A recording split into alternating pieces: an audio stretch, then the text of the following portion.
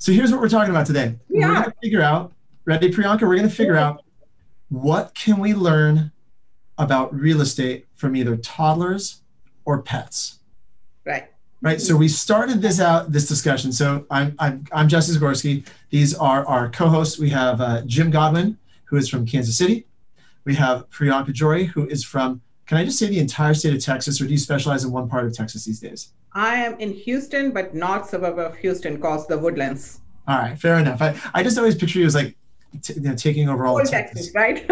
All of Texas. All right, so Houston and Janki Patel, who is in Northern California, Silicon Valley, Bay Area. Do you have a specific city these days, or no? Are you kind of Fremont and the Tri-Cities is where I'm located. all right? Cool. Better known as Fremont. Love it. So we're going to talk about toddler real estate. And when I think Jim might have thrown out this idea in terms of emotional gymnastics, that this is the first time you're joining us. The whole idea of this series is just to dive into and figure out what are the ways as real estate agents we can develop our emotional intelligence? What are the ways we can learn to roll with the changes and the chaos of our everyday life, right? How do we find the calm in the middle of chaos?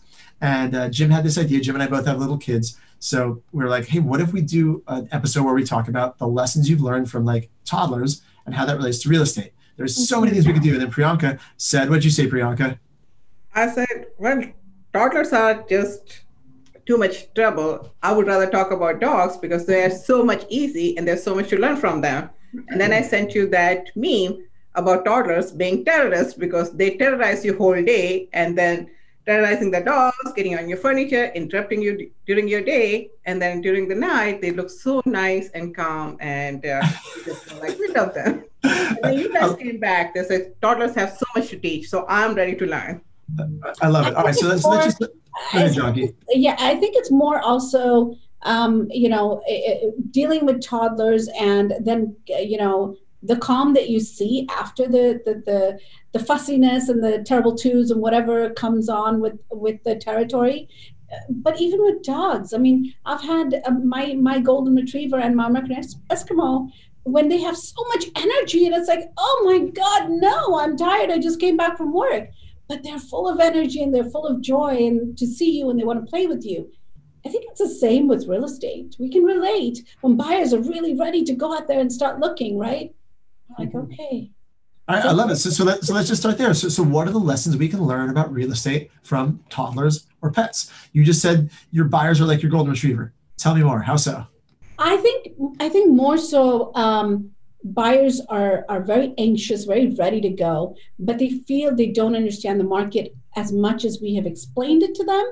They have issues. Oh, they feel that they don't understand the market. They feel like, oh, you know what? I could get a super deal even in this hot market, right? I can totally go below asking and it'll be all fine. Even though Janki has said specifically, this is not that kind of a market. So I think it is understanding, coming from that angle of expectations, which you already had that conversation with them, but how do you nail it deep down inside more and more and more? Experience, right? They write an offer, they get rejected, write an offer, they get rejected. And it's like a toddler. It's like a little puppy or a dog where you tell them no and they still keep going. You tell them no and you still keep going. And they're like, oh, wait, okay, this is what's going to happen to me if I don't stop, right? And then that's an aha moment right there for a buyer. And they're like, okay, now I understand. I have to listen to her. I have to go 160,000 over asking and blah, blah, blah, exactly what she recommends. And let's get it done. So Janki, on that note, what do you see anything there that that we can take from that as a lesson so that we don't have to go through that again the next time? Like, how can we take that lesson that you just learned there and I think even if we set expectations, Jim, setting expectations, I think it's repeated acknowledgement of that expectation conversation. I think that is so to do for us because we can keep telling them the same thing over and over and over again. But when is the time when you say, okay, enough is enough. I've told you this a couple of times and you haven't heard, you're not listening. When do you draw the line? So having upfront and honest communication in the beginning. Oh, you could have that. I've had many of those with one client. I've had a couple of times I've had that conversation with them, right? But it just doesn't sink in. And so where is the switch off at that point, right? And where I had to do the switch off is where I said, okay, I'm not going to take you out to see this property unless and until da da da da da. That sounds like, oh, go ahead. No, I was just gonna say, that sounds a lot like how I talk to my 2-year-old or my 5-year-old. So, but before you go on, Priyanka, you said something that was really cool that I don't know if this came out of your brain or if you got this from somewhere, Junkie. You said, what did you say? Repeated something expectation conversation. Like, is that your own phrase? What did you say? Yes, it was my own phrase that I just came up with. Repeatedly having the same expectation conversation, right? I love it. It's the same thing you have to do with your toddler or your dog. I mean, you have to keep on saying to my golden retriever, one thing is if he doesn't behave, spray bottle, spray bottle, spray bottle, spray bottle. Again, I keep saying it. If you don't behave, this is what's going to happen. Well, same thing with the buyer, right? If this house doesn't meet your requirements or you don't go at this price that I'm recommending you to go, or remove all contingencies as I'm asking you to do, it's not going to work. Because, well, my friend said this and my friend said that. Well, no, your friend is not the professional here. I am, right? So that's a conversation we have to continually have with our client. But isn't it depending upon their personality? Because a lot of people, and I have gone through that very recently with a client, I'm very A personality. So my thing is like, here are the steps. This is how we're going to do it. You're hiring me because I'm a professional and listen to me, right? But then there are people, they're like, yes, yes, yes. That's why we love you. We heard about you. And this is a close friend. This happened with me. And she kept making lower offers, right? So I have told her what we will be doing. Then I said, oh, I'm going to make this offer and you will see. So I wanted to teach her a lesson, kind of, right? Like toddler. Okay, right. This is what you want to do. You love this house. You're going to lose it. I'm telling you. And then we lost that. And I was like, see, I told you so. But then she did it again. And then she did it again until I realized this is her personality. Yeah. Saying yes to whatever I'm telling her, she kind of understands it, but she still does it her way. And I pass it on to her, another realtor, as like, hey, this is not working out between you and me because you're not listening to me, maybe because we are friends or whatever. And I'm also not pushing you as hard as I usually do my clients. So maybe you need to have a different agent. And I pass it on to a common friend who's a realtor, and they just started. I want to see how that goes. But then I have other clients who's just like, hands off, whatever you want to do, it's your job to get me in a house. So I think you have to learn, like even with toddlers, right? You will have one kid that have one personality and other kid with a different personality. And same thing with pets. I thought you were trying to say that with toddlers, just like with toddlers, that if it doesn't work, you just pass them on to someone else. I would, right? That's why I don't have kids, because I would be like, Donkey, can you take over? I'll be giving it to my husband here, take care of it. And he was like, nope. No patience here. Jim, do you have something you want to jump in on before I change gears? No, go ahead. All right, because I'm sure we're going to dive into more, like there was a lot of specific lessons we can take out of how toddlers behave, but I've got a couple of questions. So if this is the first time you're watching this Emotional Gymnastics, go ahead and type in the box if you've got any questions for us. We come up with a lot of topics in advance and we kind of throw out questions to spark discussion. So this one, Priyanka was a little worried about this question, but I think it's a good one. Ready? Here's this one, guys. Are dogs better than toddlers? I would say yes. Okay, so that is a very tricky question because we know you love dogs, right, Priyanka? We know where this question is coming from, but I honestly feel, are they better than toddlers? I mean, are we really comparing our kids to animals?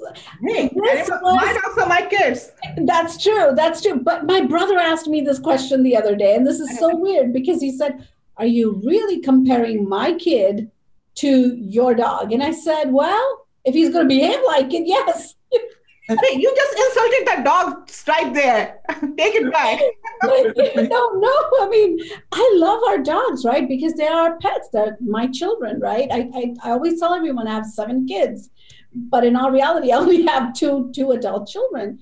But, with my nieces and my nephews and my 2 dogs, that's what I say. And it's a funny thing because it's a great question. Are toddlers like our animals, our pets. I think what Jesse was asking, like, are dogs better than toddlers? I think we were talking about before we started the show. What do we learn from toddlers and what do we learn from dogs that we can apply in real estate? And I think this, for me, because I rescue the older dogs, I rescue the dogs that already have some kind of bad past, right? And what personally I have learned is no matter how bad things get, they always get better. And they live in the moment, right? So they do something bad and I am stressed out and I'm not talking to them, say, please go out and play outside, right? They don't hold it against me. Yeah. Like when I'm done, I go out, they love me as much as they loved before. But human, on the other hand, works differently, right? So when you're working with your client, what you can do with them that you do with your dogs, that will be a little different. That makes you, instead of getting stressed out, I know they're not doing it on purpose, right? So that's what I have learned, that when my dogs are behaving certain way, it's something in their past. This is not personal. They are needy, they're clingy because somebody has abused them, somebody has left them outside in thunderstorms or whatever, right? So now they want to be next to me. And I have to balance that out. Like, yes, they understand that I'm busy, but if they need me right now, I need to stop what I'm doing and maybe take care of them.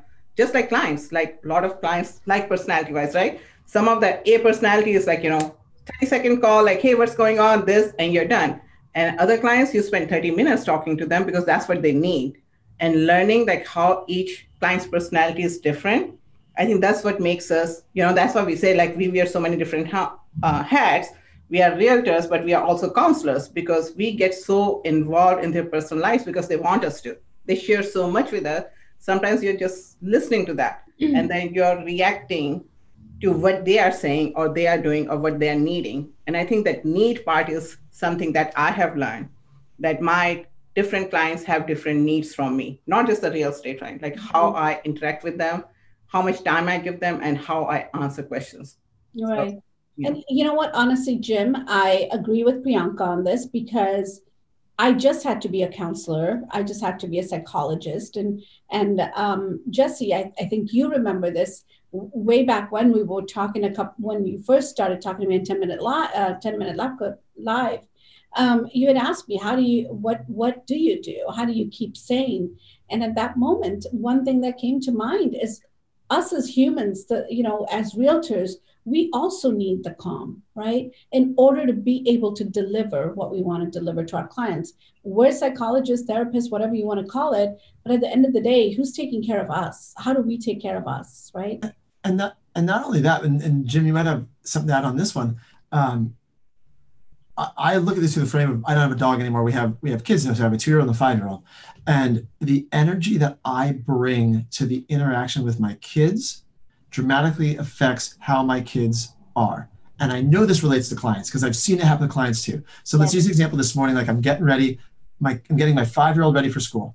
And he is not a fan of getting ready, not a fan of getting up. Some mornings it's amazing, some mornings not interested, right? Putting on his shorts and shirt is like a 10-minute, like just meditation on my patience, right? So on mornings where I'm like playful, because Tristan said something this morning. Tristan said, kids play, that's their job. When I come from a playful way, like, all right, let's make this a game. Like, let's get your stuff out, right? Like the energy I bring to it, it goes pretty well, usually, right? Sometimes out of my control. But when I come to it like, hey, we're late, like get this done, it just never goes well. The same thing with my clients. Like, do you find this, Jim, that when you go to your clients, the energy you bring to them dramatically changes how the interaction goes? Oh, 100%.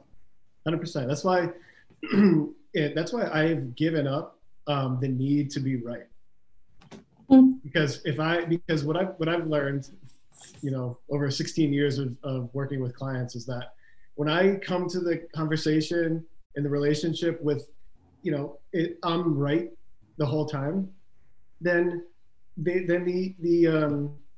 interaction, there's a blockage there. Like I can't, they're not listening to anything that I say and I'm not listening to anything that they say. So there's no communication happening there. Yeah. When I give up that need to be right, even though I know that majority of the time I'm 100% right, if I give that up and I allow the space for the communication to happen. Hold on, did you just say 100% of the time you're right? I said almost. So how do you give up the need to be right if you know you're right all the time? Because you probably are. I'm always right? You guys, Janki, Priyanka, you guys always right? Yeah. So, Always.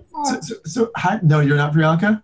No, because sometimes I'm just like, okay, I misjudged this situation or misjudged this person, and I need to backtrack and reevaluate the situation.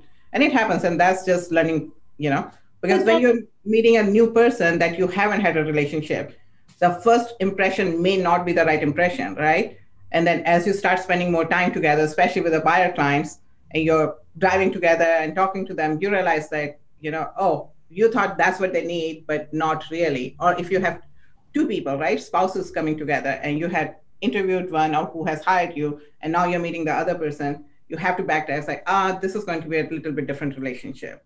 So I mean, I totally agree with Priyanka too. Sometimes we tend to think that we're right and we're not, and sometimes we have to admit the fact that we're not, right? And it's okay. The other day I was talking to a realtor, another realtor, and sometimes it's tough for you as a realtor to be in a position where you're a professional and to admit the fact that you're wrong. Sure. But you have to do it because that's where ethics comes in. That's where integrity comes in, right? All that is part of our play too. Sure. But how do you let go of, so going back to that concept, because I will admit, I have a hard time letting go of being right. I really like being right. And I know it doesn't serve me all the time. But so Jim, like or anybody, like what do you do to let go of that need to be right? I've just been involved in so many relationships where it hasn't worked out, that I know that it just doesn't work. When you just come from a place of knowing that it doesn't work and you're not going to get what you want accomplished anyway, then what's the point? Like, the thing that you want to get accomplished is clear communication and a healthy relationship and a good, a transaction that works for for all parties involved. If you know that you being right doesn't allow for that to happen, then why do it? So there are different levels of right? So there's one level where it's like, it's not going to hurt my client if they're making this decision. And there's other level where it's like, oh, no. I have been known to actually drag clients out of homes that they want to make offer on. And I have looked at it as like, nope, we are not making offer in this. I have done that. Right. And clients have appreciated that later. But at that moment, it's like, but we have seen 30 homes and like, this is the one. And it's just like, no, because I know this investor. I know they have done the rehab and there's going to be so many problems in this house because they don't do a good job. Mm-hmm. Right. And at that point, I know I'm right and I'm going to stand my ground. But there are other situations where it's just like, it's not hurting them because they're hiring me for a reason. They're hiring me to protect their interests. For me, they're two different things. So protecting their interest, if I know I'm right, I'm not giving in, right? So I have to lecture them. I have to fight with them. I have to argue with them. Just like, hey, this is the reason. And I will just keep repeating it. And there are other ones that are just like, no problems. Let's go and reevaluate or let's talk about it. Go, Jim. Mm-hmm. Well, yeah. So just to clarify, what I'm saying that you come from a place of not knowing that what I'm saying is that like you don't come from that perspective, like into the conversation, I'm right, even though you know you are. That's so it opens up the space in your own mind to ask questions instead of demand something. So it's like, so even though you know you're right and they have to see the house, be like, no, I'm going to stand up for them. And this, instead of coming from that perspective where it's a force, when you come from the place of not needing to be right, it's more power. Right. Power is more, dominant than force. I think also bringing facts with you, right? Mm-hmm. Why not this home and why this home? And if Priyanka is saying, I just tell them, no, I know she had a fact in there. I know they're investor. I know what kind of work they do. And from experience, this is how they do this, right? And so people want that honest opinion. I have had to tell a client a couple of times, comparing the properties this past week, and his daughter just came in yesterday and said, oh, this home is too stuffy. College-going girl, home is too stuffy. But your parents can afford this price range. The other homes are much smaller than what this home is. This home is this size. And so explaining them that angle, and again, and then of course and this is what I told the father yesterday. I said, oh, if she's going to be the decision maker, then she needs to be at all appointments as well. Having that honest conversation, right? I know that I've been in this industry long enough to know which area, which home will fit your budget, including your needs and your wants, right? So coming from that angle as well, like Priyanka said, listen, I know the investor. I know this will not match you. Let's get going. And they listen. Same thing with my client. They listen because you're honest with them, right? You're actually being right and you're being honest with them. I think that's so important for us realtors to understand and know that we're here to serve them and their needs, right? Coming from that angle, not always thinking you're right or you're wrong or whatever it might be. So that's where like different levels that I'm talking about. So I have learned before, I used to be like, I know the area, I know the budget, and these are the homes.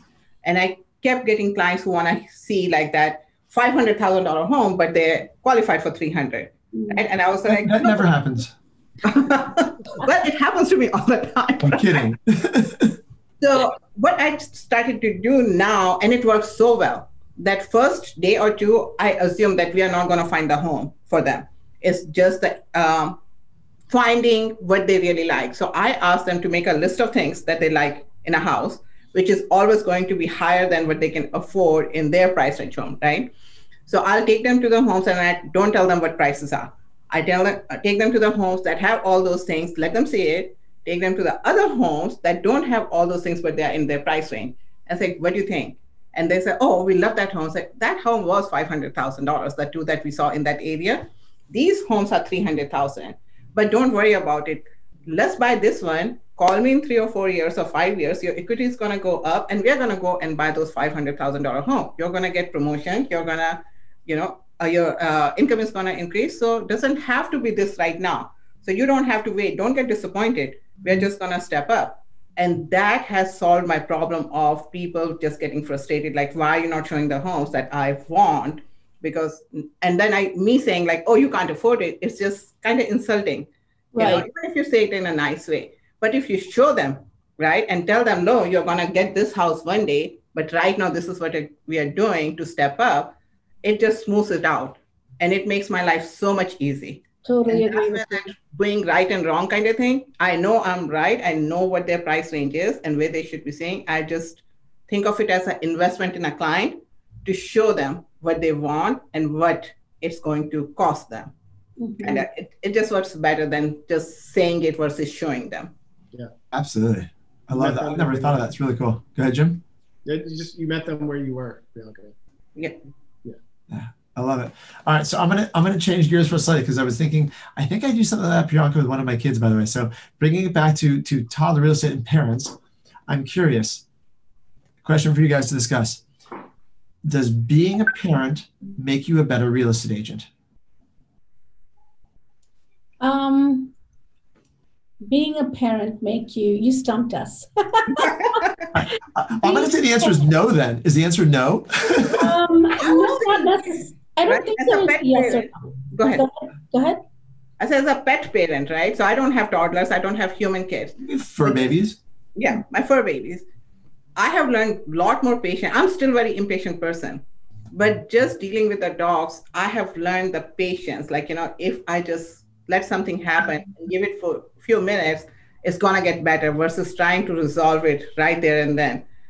And same thing happens with the clients. A lot of time I just want to tell them right from inside, like, no, this is not like this. And then just like, let them talk it through. Let them get it out of their system. And then I'm going to start talking and explain why not. Yeah. So I think it has helped me personally. So patience. Go ahead, Jim. I don't even know if being a parent makes you a good parent. Well, I honestly feel that, being a parent of young adults versus toddlers, there's still similarities. There's still some similarities. I mean, I feel that, not all, I don't know. I guess my opinion is different on this one. And I feel that in a way, I definitely agree with Priyanka as well, that sometimes having kids as toddlers or young adults doesn't really matter. It's the psychology behind it. Mm-hmm. It's the conversations you're creating around them. It's a type of relationship you want to cultivate with them, right? Wouldn't you agree? It's what you want to take from your kids and kind of implement it towards your clients, at the same time, vice versa. I think it happens so subconsciously. Like this is not a conscious effort that we do. Right. We just learn like from day-to-day experience, dealing with clients, dealing with toddlers or pets or whoever. I think it just forms us, right? We change every day kind of Right. thing. So I think having toddlers definitely or pets definitely affect you. Well, and this, by the way, is not, for those of you watching this, this is not a advertisement to either have kids or not have kids. There's no value, because it's a funny discussion. Like I have young kids, so some of my friends have kids and some don't. This is not a value judgment on whether you are a better person, whether or not you've had kids, right? Priyanka and I, we always joke like she has dogs, not kids. They're which one's better doesn't matter. But the idea is that like as you learn and you develop, what are the things that you have learned about yourself that you apply to your clients? And one of the things for me that always strikes me is, like Priyanka said, patience, but also just how do you roll with different situations that come up? Real estate is such a dynamic, changing thing. I have a new agent on our team who was asking a question, and they were basically asking, like, is it always like this? Like their first deal was like up and down. It's like, it's not always like this, but yes, it's always like this, right? Like, so how do you explain that to someone? Like what techniques do you do anyway? Like Jim, what specific things do you do like to roll with this chaos? That's a great question. With respect to how I've learned from my son. Yeah, because you guys have a really interesting dynamic, right? Yeah. Like No, it's definitely taught me a ton of patience, and it's taught me to live in the moment more than I was able to before I experienced what living in the moment meant to a 2-year-old. Like when I watch him go through the day, and he's changing emotions like constantly. And if he is like in a temper tantrum and I attach to him being in a temper tantrum, in 30 seconds it's done and he's playing with a toy and I'm still upset that he's throwing a temper tantrum. If I did that with clients, that would make a long day for me. or with the other agent. Like we talk about our clients, but what about interactions with other agents? In every deal, there's usually two agents. And I think it's funny because as adults, we tend to carry that emotional baggage with us a little longer. Like if you have a discussion with the agent on the other side that's gets a little heated, right? Or you just don't see eye to eye necessarily some way through a transaction. Toddlers are so able to flip it. And I feel like with humans, one person's carrying that emotion on when the other person might have let it go. And then they feed off each other back and forth and just continues on longer than it needs to. Did you guys find that? Yeah, totally. It happens. Totally. Yeah. It happens. Yeah. Same thing with like toddlers and dogs when we were comparing before, that they live in a moment, right? They're doing something, it's that moment, and then they're over it. While we carry that emotions, like client has said something that have upset her, other agent has said something that have upset her. We have said something to somebody else, and now we are rethinking, like, oh my God, I shouldn't have reacted that way. I should have said it differently, right? And then we are rehashing it while other person has moved on, like Jesse said. Right. So how do you learn to live in a moment and say, okay, it happened, let's go to the next thing and keep going? That's my question. Or better even, do you guys have any techniques, any of you, that let's say you are in the moment, right? You have moved on, but the agent on the other side might not have. And you can tell they keep going back. And I don't know if you've ever had that in a negotiation or a transaction where like they keep bringing up something that happened a week ago. And you're like, oh, we're on that, we moved past it. What do you guys do? I basically just tell them straight up. I tell them that train has left the station. Let's keep going. Let's look forward to the destination we're trying to reach at, shall we? Yeah. Straight. I mean, look, it's not about you or me as realtors. It's about our clients, right? And in order to make it a win-win, isn't it important for us to focus on what our clients want instead of you and I? We'll never want to do deals again, but we might have to. And that's something as professionals we will have to table, and we have to keep moving on. I honestly just say that because that is the truth. Yeah, I say that, and I also add in, like, I just hit it head on, and I say, like, obviously this is something that is still bothering you. What do we need to do to clean this up right now so that we can move on from it? Like, I don't even want to have another conversation until this is complete with you. So what do we need to do for this to be complete so that we can move on and best serve our client? Wow. And how do people respond when you say something like that? Most people don't ever have that question asked to them, so they don't know what to say. But everyone appreciates it. Everyone appreciates it. We get it worked out, and then it's done. You know, it just goes back to the whole conversation about people wanting to be heard and understood. Right. And so you're acknowledging by saying that to them that I acknowledge and understand that you are having a problem with this. I'm willing to work it out with you. Let's do that right now. I love it. Do you guys ever take 100% responsibility for anything that's gone wrong, whether it's your fault or not? Well, if it's, do you know that one? As leaders, sometimes we have to take responsibility, right? It's like, the captain of the ship, the captain is ultimately responsible, correct? So sometimes we're captains of our own ship. And it really is ultimately all our own personal responsibility anyway, because,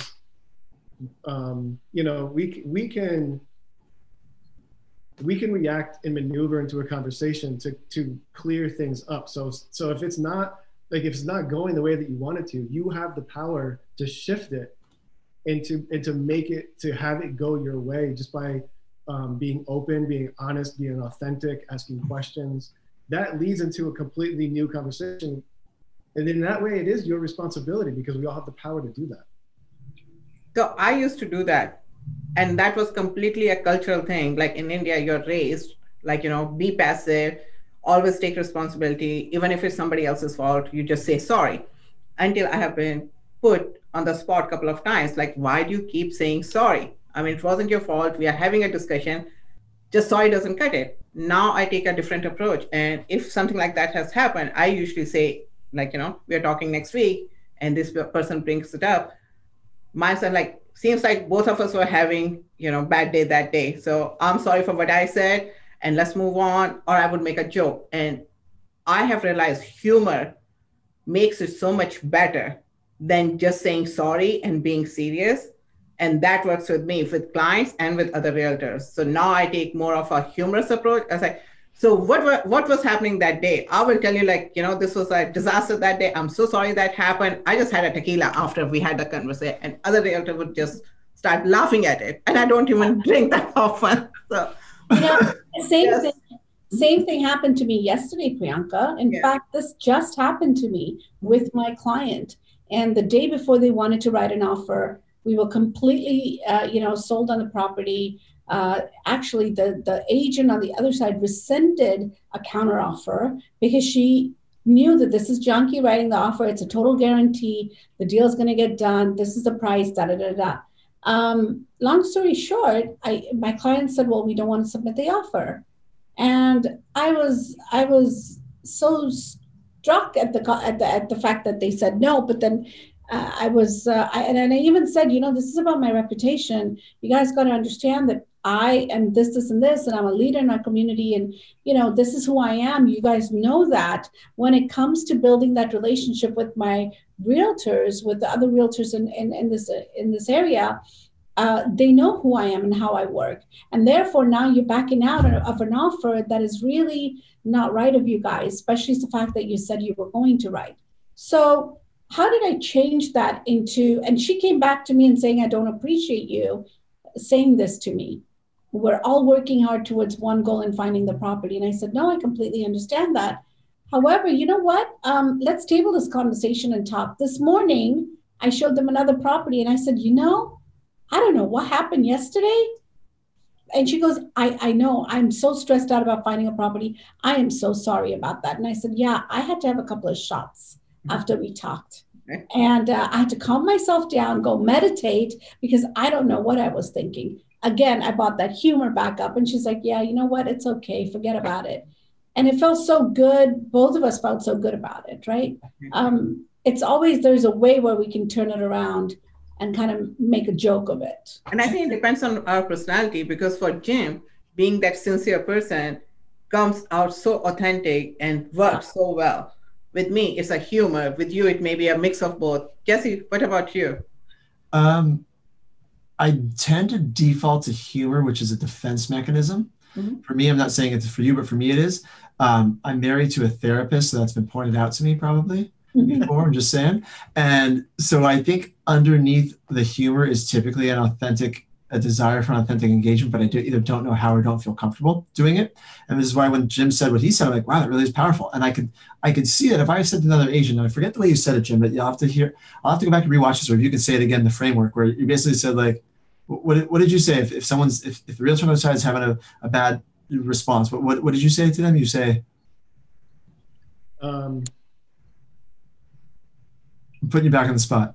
Yeah, I don't remember what it said. Oh, it's so good. I'll have to go back and listen to that. I wanted to memorize it word for word because you're right though. But the feeling he created, Priyanka, was a feeling of authenticity that the way he delivered that to another Asian, if you say it just plain honestly, right? Hey, I can see that there's something that is blocking us from continuing, or something that's really bothering you.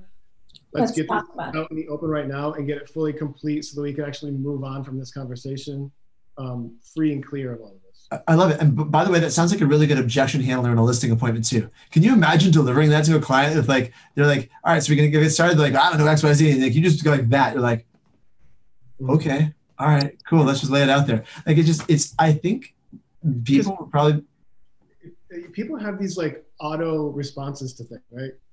Like something happens, you have this auto response to it. But in an auto, like when you catch somebody when they're auto responding to you by saying that to them, they don't know what to do.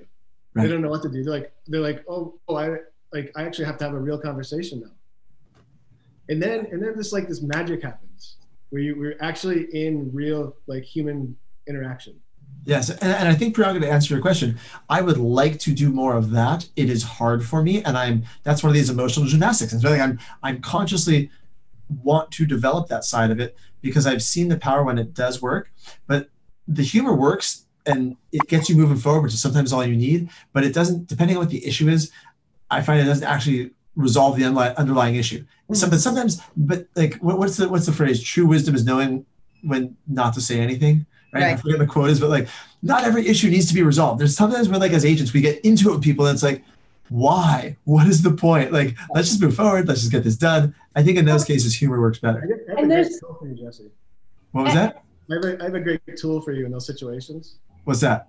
Like when you find yourself using humor, and you know that you're using humor because you're uncomfortable, say that.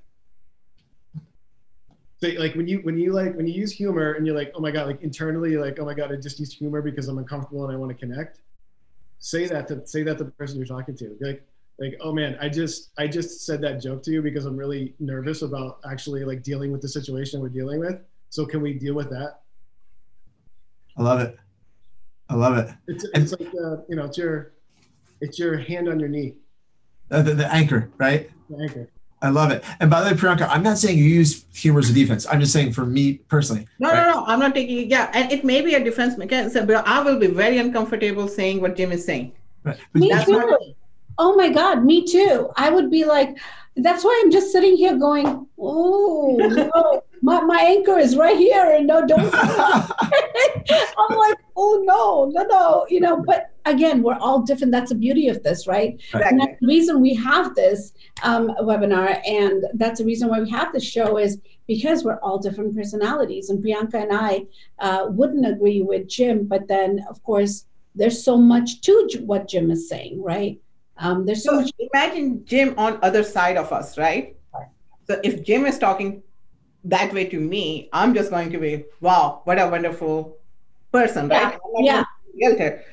He just won my confidence, right? And negotiation is going to be so much better with him because I will be very comfortable the way he's doing. But I cannot deliver the same speech the same way that he has done. It doesn't work for me. So his method works on me, but his method I cannot deliver the same way. Right. That's where the personality comes in, like what works for us.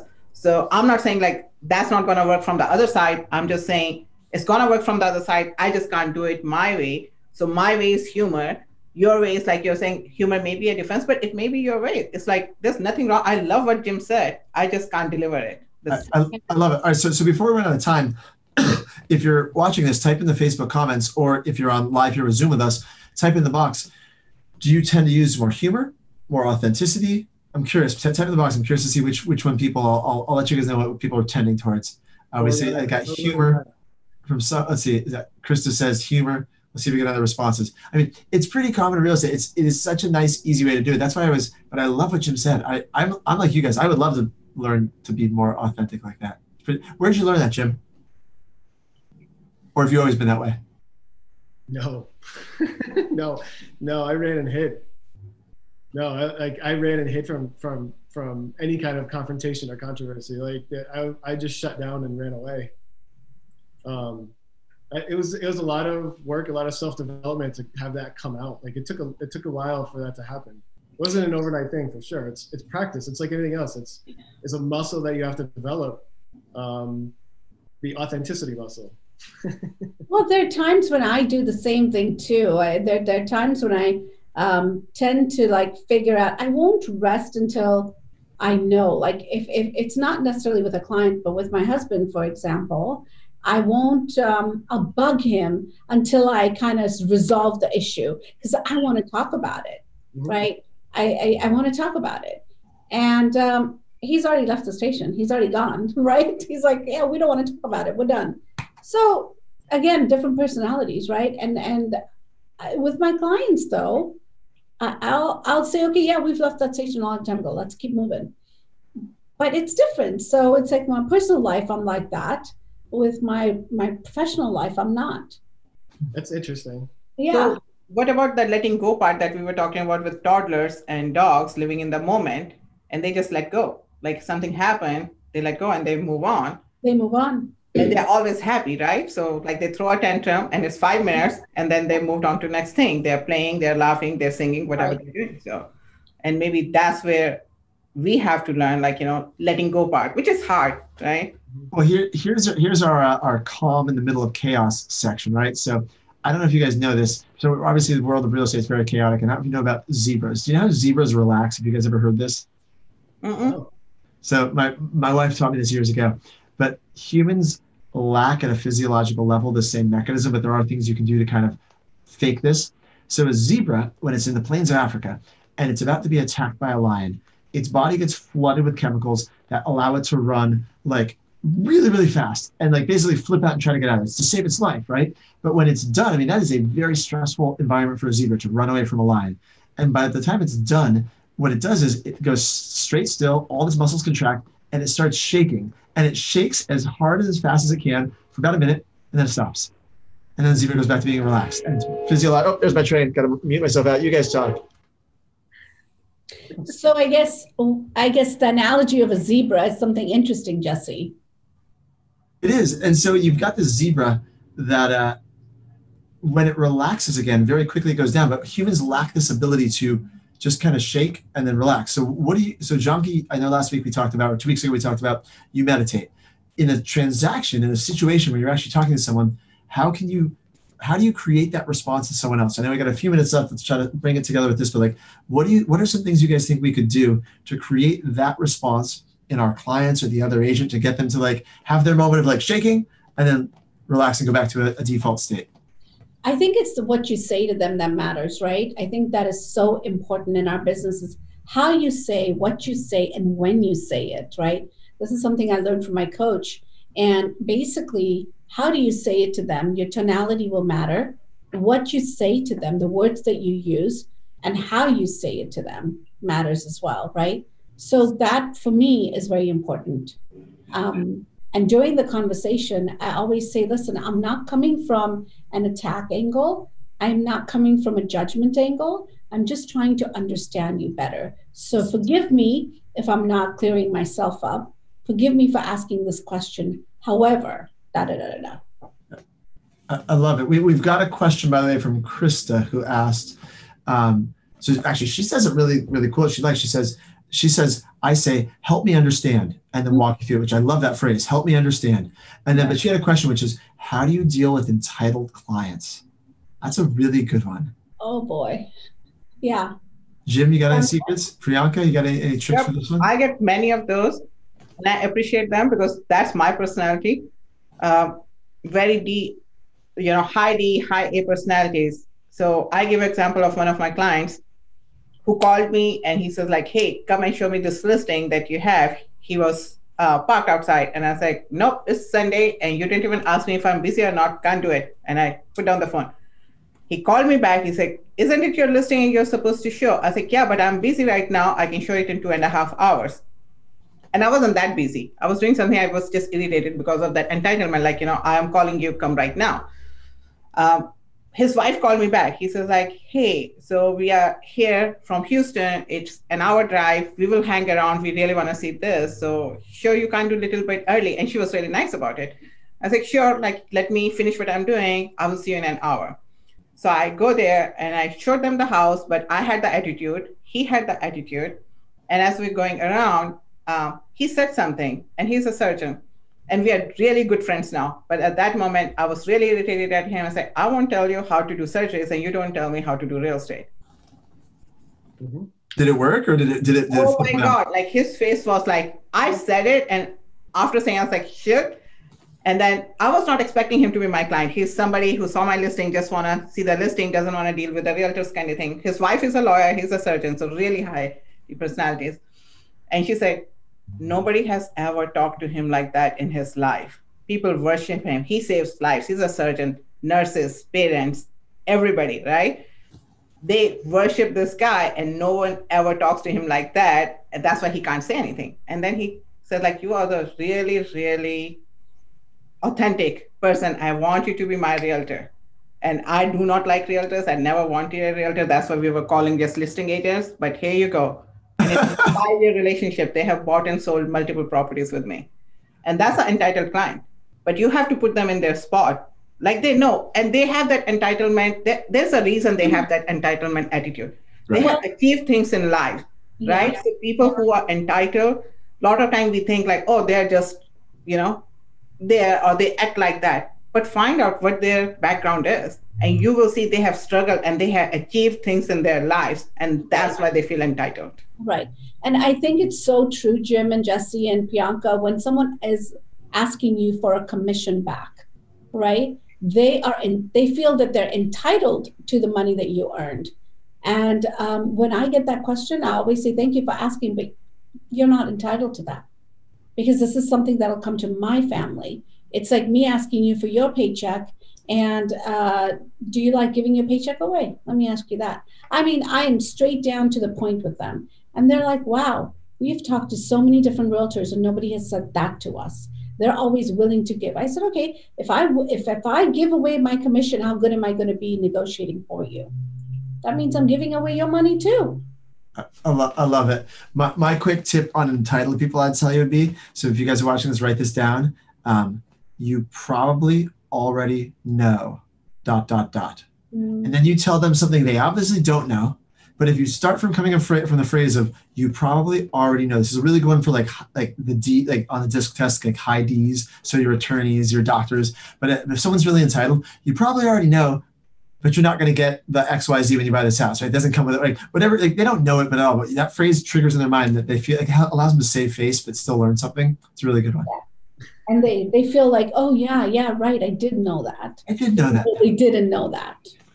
All right, we got like 1 or 2 minutes left. You want to sum it up? Jim, you got final thoughts of what we learned from toddlers and real estate? I got my takeaways. I'll tell you my takeaways. What's your takeaways from today?